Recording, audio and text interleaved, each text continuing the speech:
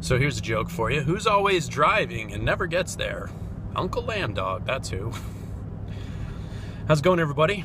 Wanted to do a follow-up video on my Trust the Hustle video, and we're going to call this The Hustle Part 2. I got a comment of that it isn't, I don't remember the username, please forgive me, but it's a very good comment, and it says it's not enough just to hustle, you have to be seen with the, doing the hustle. Like, the right people have to notice how hard you're working. I think that's a very true statement. Dr. Spencer wrote a book called Who Moved My Cheese?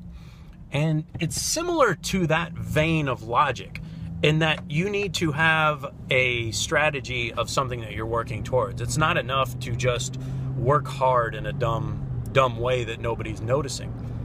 It either needs to be something that somebody notices or something that for sure will make a difference for you, is what I've found.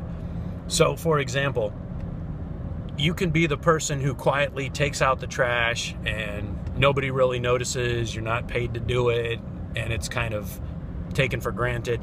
The person who sets the coffee maker up, shit like that, and not get anywhere.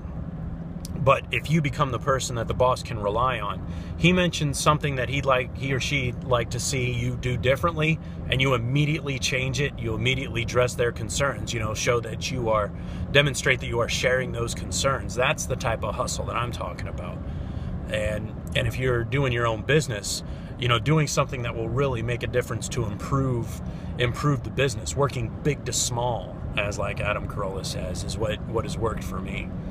Now, it's not a one-size-fits-all thing, of course, and the default, of course, is to show up, work hard, and do what you got to do. And but yeah, that's a little update, a little expansion on the hustle. We'll catch y'all in the next Daily Dose.